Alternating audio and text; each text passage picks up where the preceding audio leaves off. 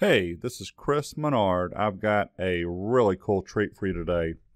I have Google Sheets running, and I did a Google search, and I came up and did a list of countries by populations. And I found this Wikipedia page, and if you notice, there's actually a little table right here. Then down below is the actual information that I want, and I could sit here and do this. Copy and paste, but that doesn't always work, and then a bunch of hyperlinks come in. So simply copy the URL, go back to Google Sheets, and we're going to type in equals import HTML quotations. I'm going to paste that URL, quotations, comma. I know it's a table, so I'm going to put the word table in quotations, comma, and I believe it's the second table on that Wikipedia page.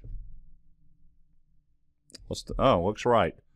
Number 1 is China, 1,403,000,000.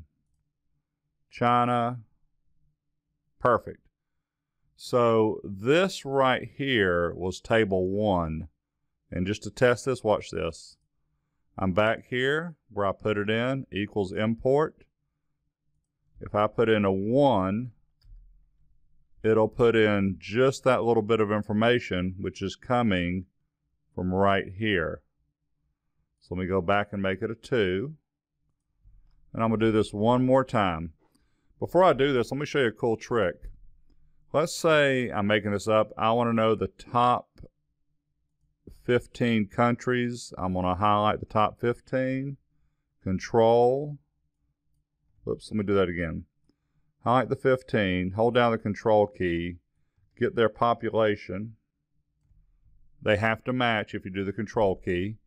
Insert up at the top. Let's put in a chart. There is a column chart, not the chart that I want. So let's just simply change it to a map chart. There you go.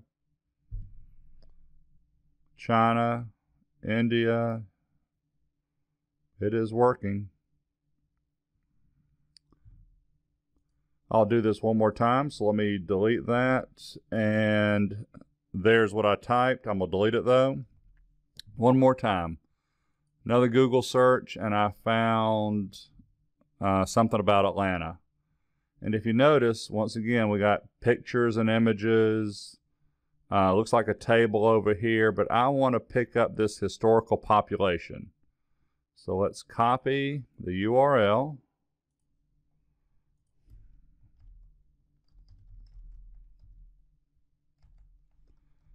Quotations. Paste it. Close the quotes, comma. No, it's a table.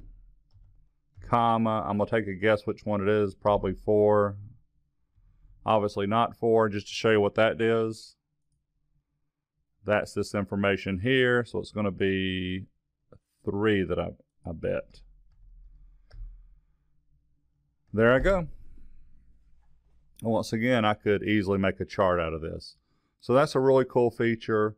Hopefully that's going to help you with some of your business analysis so you're not sitting there copying and pasting stuff. So I'm using Wikipedia, I'm using Google Sheets, and I'm using the formula ImportHTML. Thank you.